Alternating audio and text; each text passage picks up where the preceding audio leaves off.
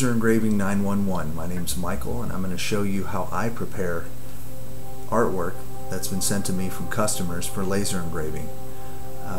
This is a method I've been using for years now, and we're going to be using two different programs. We're going to be using the latest version of Adobe Photoshop and the latest version of Adobe Illustrator.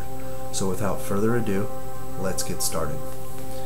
Alright, so the first thing we're going to do is I actually had a customer send me some art the other day for a project they were working on, and they wanted me to engrave some pictures on some wood that they sent me. They were building a Dungeon Master screen board, and they had some art that they found on the internet, which is very common, and they sent me what they wanted to have engraved on it. I pretty much assume almost all the time that when people send me art, it's going to be probably pretty low quality. It's going to be pixelated. Hopefully it's not too bad and we can do some magic to it like we're going to do today. But I still need to prepare it for the engraver because I want to give the customer the highest resolution engraving possible, and I also want to work primarily with vectors when I'm doing graphics, logos, and things like that. So let's just jump right into it. So I've got Adobe Photoshop open here, and I'm going to go ahead and open this file that the customer sent me. Here it is here. It's this picture of this goblin. And if I zoom in real quick, I can see that there is some pixels going on here. And it's pretty good, I mean, as it is, but I want to convert this into a vector, and I want to get it ready for the live trace feature in Adobe Illustrator. So here is what I'm going to do. So first I'm going to go to the image, and I'm going to go to image size. I'm going to inspect this image, and I can see right away this 96 dpi. It's no good for what I'm going to do. So I want to upscale this. So I want to upscale this to 600 dpi, and I'm going to pick this resampling Preserve Details 2.0 is my preference.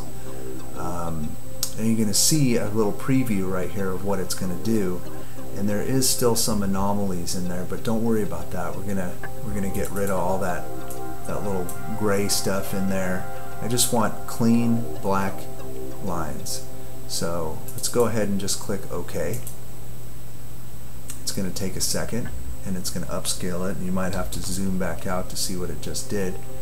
So now we've upscaled the photo. Let's go in a little bit and see. Oh yeah, it's already looking better. Not a lot of pixels anymore, but it's still got that grayish kind of little hues, anomalies around here, and I want to get rid of those. So I'm going to zoom back out. Next I'm going to go to Image, Adjustments, Threshold. Now the threshold is going to drop anything that's not true black out of the image. And you're going to use this slider.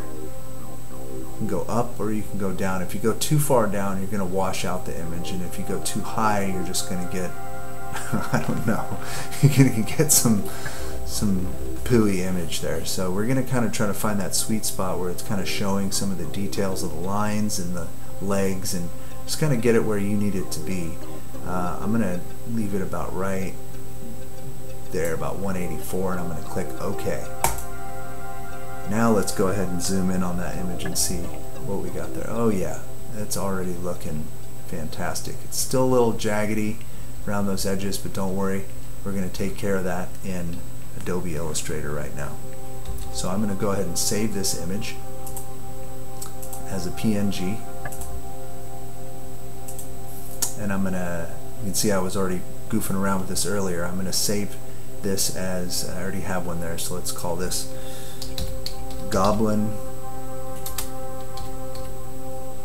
Upscale. Alright, we'll save that.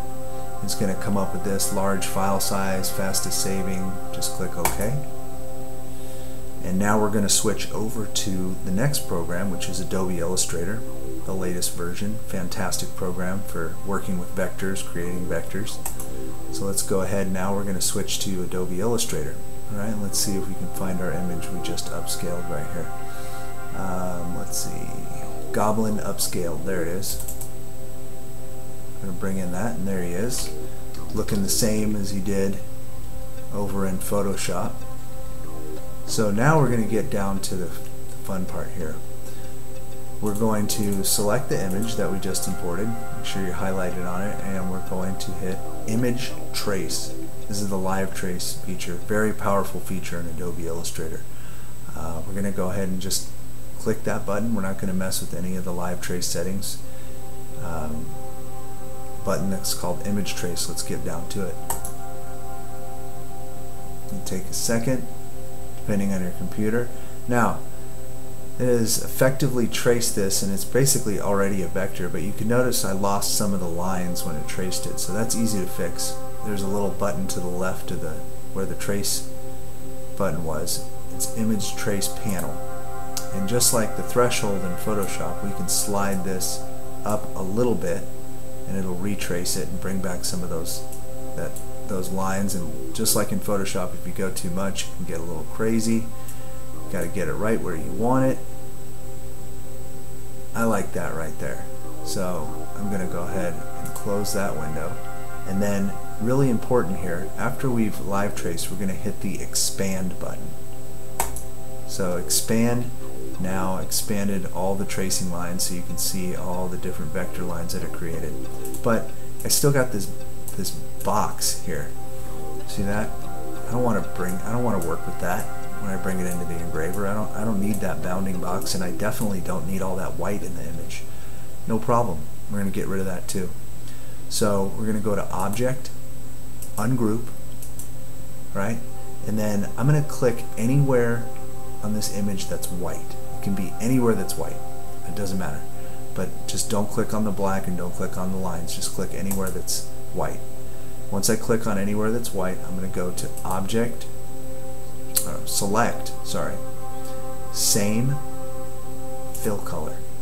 And then I'm just going to hit Delete on my keyboard. Pow! Look at that. Gone. And then I'm going to highlight, I'm going to bounding box this image, just highlight this image, go back to Object, Group. Now let me show you why I did that. The reason I did that is because, actually I'll undo that. So here, now he's ungrouped. If I go to move him over, check this out. Oh, wait, I want to move you over here. I want to replace you over here. Oh, look at that. Oh no, man, I got pieces of them all over the place. So whenever I do a trace, we'll back up here. We'll do that trick again. Select, Same, Fill Color. Whenever I get rid of all the fill, I highlight them all and I go to Object, Group. And that is simply for the reason when I'm working on my layout, you know, whatever that is, when I drag this guy around and I'm resizing him, because now he's a vector, I can make him as small, right? I can make him as small as I want to. That image right there is only 1/2 inch wide by 1/2 inch tall. Or I could make him huge. I could do some oversized engraving. I don't lose any resolution. And let's take a look at the resolution while we're here. Look at that. Look at all those jagged lines that we were talking about earlier. Oh, they're gone. They're gone. It's magic. It's fantastic.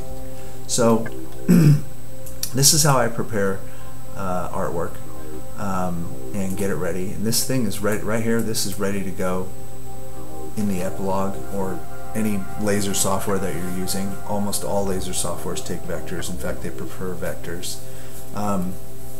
This thing's ready to go. I can, you know, get my layout ready. You know, whatever I'm doing here. I'm going to do 2 of these guys here. You know, maybe make some kind of like collage or something like that. But this is the way to prepare art for laser engraving.